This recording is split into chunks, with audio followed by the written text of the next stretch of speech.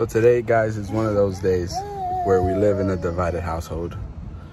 Me personally, like I said yesterday, we're gonna be going to a football game, and we're going to the New York Jets Dolphin game here in Miami.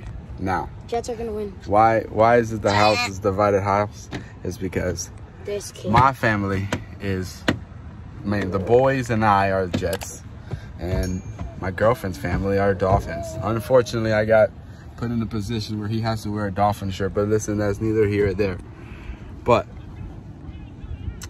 we're on our way to the game now. AJ, are you going for the Jets today? I'm going for neither team. Come on, you go for your dad's team. At least. Jets suck though. Excuse me.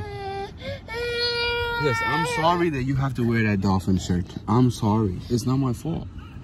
Sometimes, you know, happy wife, happy life kind of thing rolls into it. So, tell them, I see you later. Boom. All right, guys, we're here. You guys excited for your first football game? Yep. All right. I'll tell you one thing, Miami Dolphins, you guys do something better about this parking situation. We just literally walked, what, like 2 miles? Yeah, definitely. 2 miles just to get there. Literally sweating, guys. I'm sweating. Do better. Do better. Oh, that was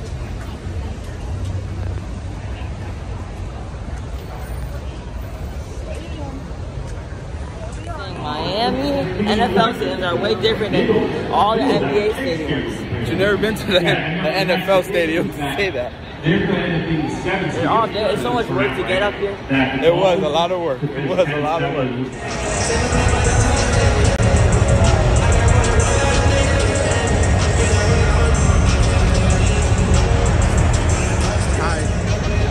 Say hi. Say hi. Say hi. Say hi.